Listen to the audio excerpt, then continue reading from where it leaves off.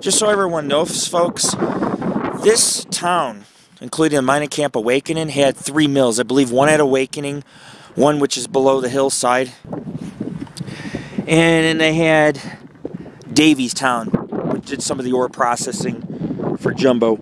The Alabama mine was the first mine that came to be, and then in the 1930s, the Jumbo mine opened up. And I'll tell you what, politicians, investors, oil investors, they all wanted a piece of the gold. They really did.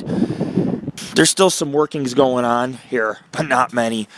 The rats have gotten to these. These are like sandbags, kind of, and the rats eat the plastic, tear it all up. It's a wealthy little mine.